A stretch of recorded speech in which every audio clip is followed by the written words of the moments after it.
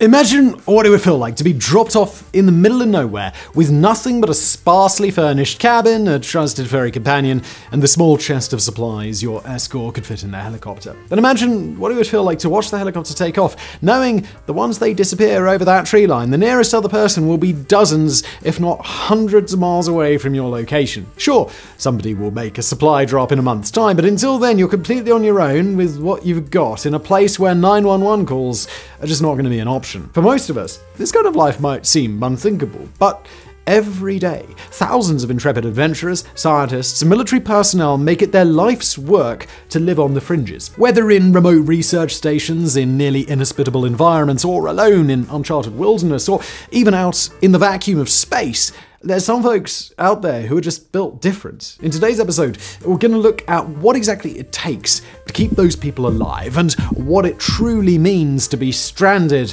when nobody is coming to save you.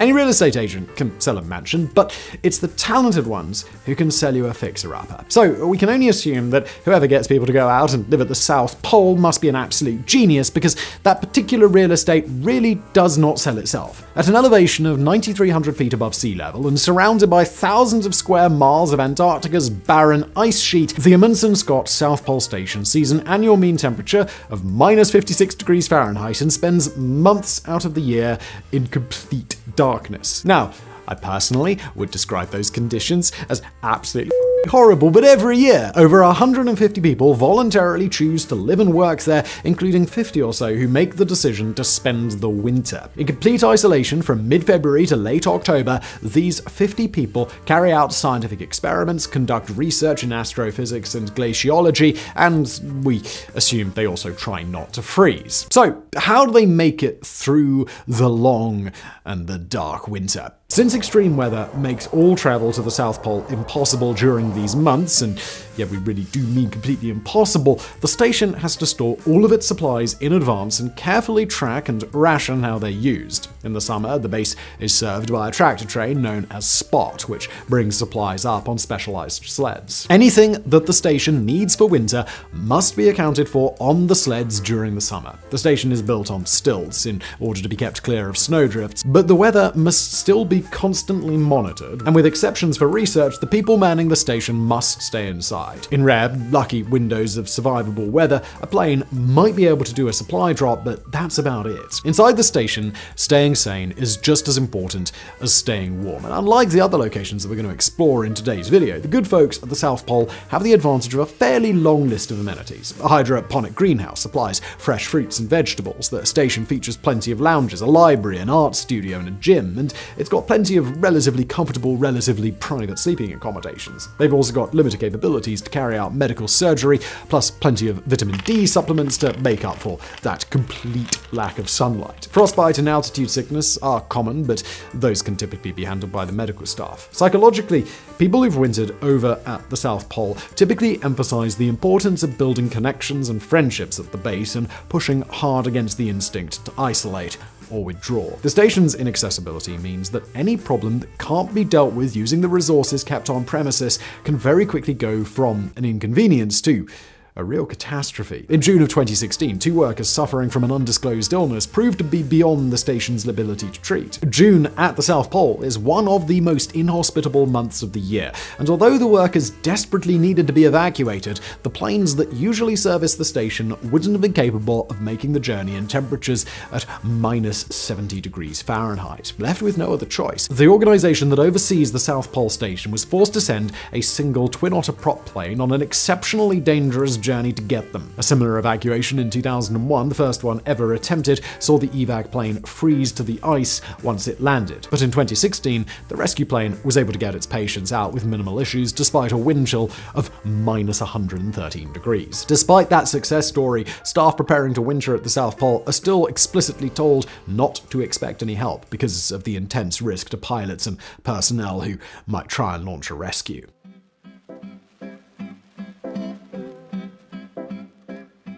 The inside of a nuclear submarine is a truly unique environment, one in which sailors must spend almost all of their time in dark, stressful working conditions, working long shifts, isolated, with only each other for company. American ballistic missile submarines are capable of staying submerged up to 3 months at a time, traveling far afield from the US or allied ports where they might be able to resupply. But even though the submarines don't need any conventional fuel, they do need other supplies throughout their voyage, and in wartime scenarios, these subs couldn't travel all the way back to port without reducing their value as a nuclear deterrent to enemy nations. Luckily for them, naval logistics are up to the task. Nuclear submarine resupply can come through 4 basic airborne platforms. A drone can deliver small items or equipment pieces, or a helicopter can deliver individual small crates, both useful options to deliver small essentials like medicine or a replacement part. Alternately, a Marine Corps Osprey aircraft could conceivably deliver fairly large amounts of goods or pick up personnel and bring them back to an American base or aircraft carrier. Finally, the Air Force's cargo planes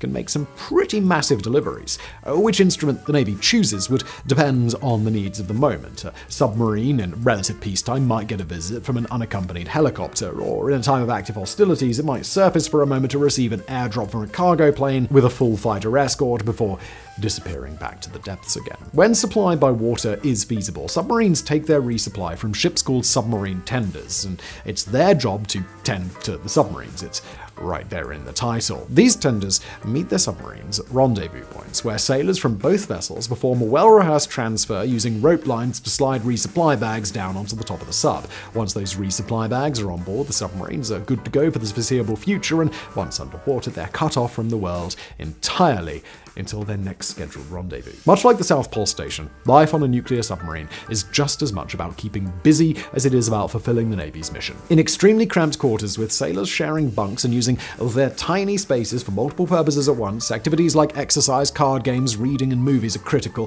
while subjects like politics or sensitive arguments are carefully avoided. Although the nuclear submarine force is vetted for mental health and made up entirely of volunteers, the rates of mental health challenge and crisis remain high. So submariners are designated psychological services at their home ports as a standard measure. While at sea, though, the logistics of mental health care remain a largely intractable problem for a supply process that is otherwise nearly seamless.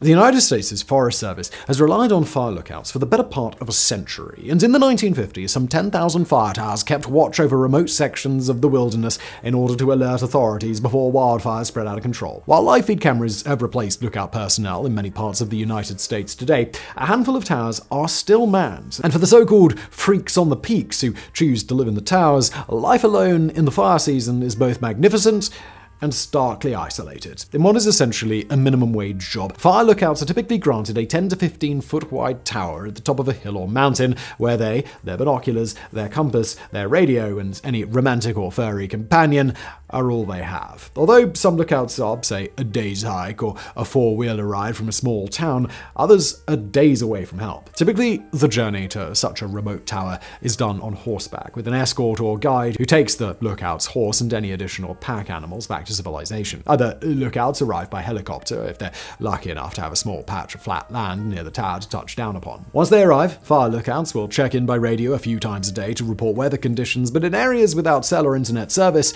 that might be the only interaction that they receive for days or even weeks. Resupply occurs on a weekly, bi-weekly, or even monthly basis, depending on the location of the tower, when forest personnel service might hike up to the tower with a convoy of mules or lower crates down from their helicopters. In the intervening time, lookouts are on their own against whatever challenges they may come across. Wildfires, of course, but there's also bears, wolves, severe weather, and a potential shortage of food or even potable drinking water. Lightning storms can be especially dangerous, but issues like broken bones, falls, or even infected cuts can pose an outsized danger, especially in the event that a lookout might become incapacitated and unable to radio for help. Despite the risks, fire lookouts are essential in preventing forest fires that might otherwise grow massive and uncontrollable before they're even discovered. And despite the solitude, or perhaps even because of it, many people are more than happy to accept a post as a lookout. At the end of a several-day hike, they're setting up shop in one of the functionally most remote places in the world,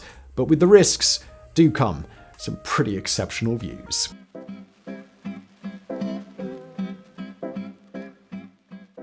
But no view on Earth could ever compare to the view from space. And that's a reality that the crew of the International Space Station know better than anyone. But the crew and their handlers on the ground also know that there are no humans harder to reach than they are. Life on the ISS is incredibly fragile, just inches from the vacuum of space at all times, and everything on the station must be brought from Earth or sent back to it. Everything an astronaut needs aboard the ISS goes through mission control. No ifs, no ands, no buts, no Amazon delivery trucks. And because of the risky nature of launching missions into orbit, crews on the ISS must always be planning ahead for the worst case scenario. If a resupply rocket gets delayed by weather, or it can't launch, or it suffers failure during the attempt to reach orbit, they have to be prepared for that. Over the station's history, it's been supplied by the US Space Shuttle, the Russian Soyuz and Progress spacecraft, the European Space Agency's Automated Transfer Vehicle, the Japanese H-2 Transfer Vehicle, and most recently, 2 spacecraft supplied by private organizations, the SpaceX Dragon and the orbital ATK Cygnus. These days, the craft that visit the ISS are remotely operated, with maximum payloads between 4 and 8 tons, depending on which one is going up. Once they're in orbit, the craft often spends days just aligning itself to the ISS and getting ready to make the delivery. Every visit from a resupply craft must be planned far in advance,